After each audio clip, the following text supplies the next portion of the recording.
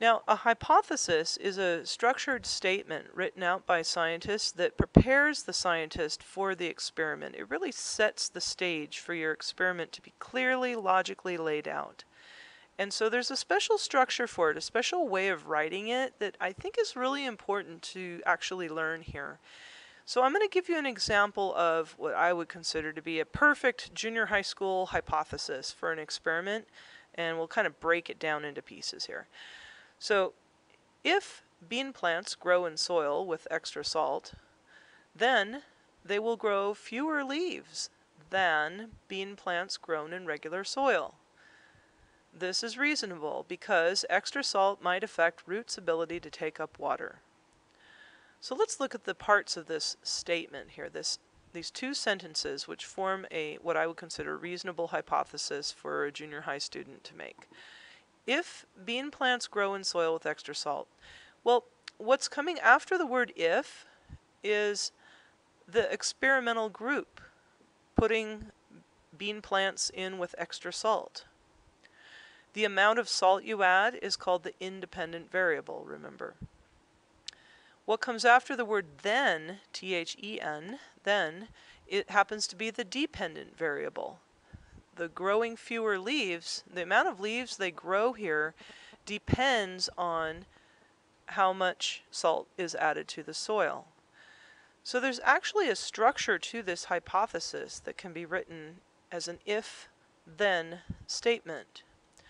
If your experimental group is written out, then you write out the dependent variable. So let's look at this. The if-then deductive hypothesis could be written like this. First if, then, and then you put compared to. So what we're going to do here is read this hypothesis sentence example up on the upper right. If bean plants grow in soil with extra salt, then they will grow fewer leaves than bean plants grown in regular soil. This is reasonable because extra salt might affect roots' ability to take up water. And we are going to figure out which of those is the control group, what is the group you're going to be really measuring as an effect, what is the experimental group, what's the independent variable, and what's the dependent variable.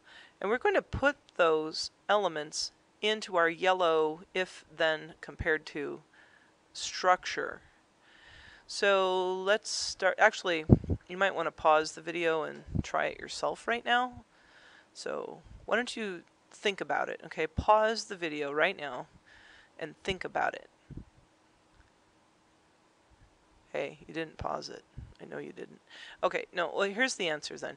So if it says if bean plants grow in soil with extra salt. So we just said earlier that bean plants growing in soil with extra salt is the experimental group. So after the word if comes the experimental group. This happens to also have the independent factor that you're changing, the independent variable, the amount of extra salt. After the word THEN, then, is what you expect to see as a result. You're going to be measuring the number of leaves in the bean plant. So then, what you measure comes after that, and that's also the dependent variable. So we can see that here, showing right here. And then you'd compare what your unusual weird thing is that you just discovered, like, oh my gosh, there's no leaves anymore on any plants with salt. You compare that to what would normally happen in your original control group. So that's compared to a control group. So if you look at the structure, oops, sorry, back up. I can't back this up. Can you believe it? Oh, now I can. Watch this. Can I? Yes.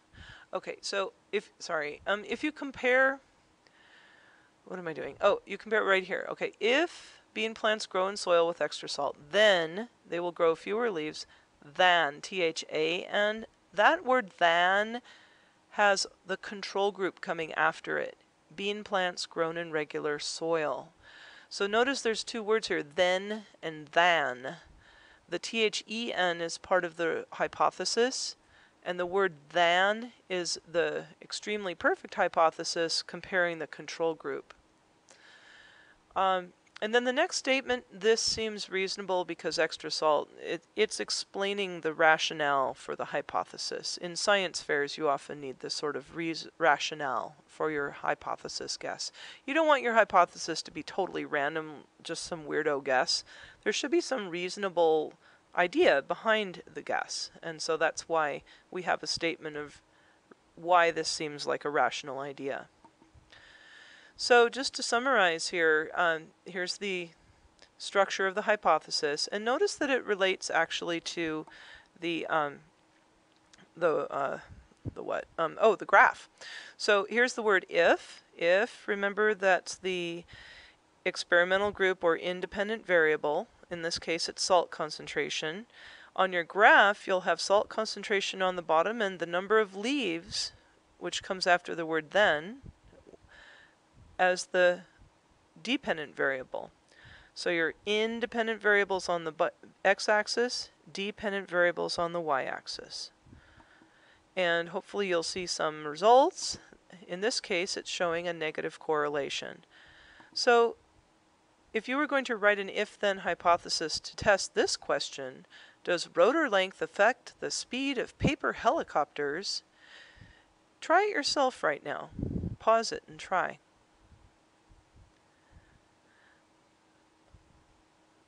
Okay, so hopefully you have something like this. If rotor length is either increased or decreased, doesn't matter, then paper helicopters will drop, now you choose, faster or slower than uncut helicopters.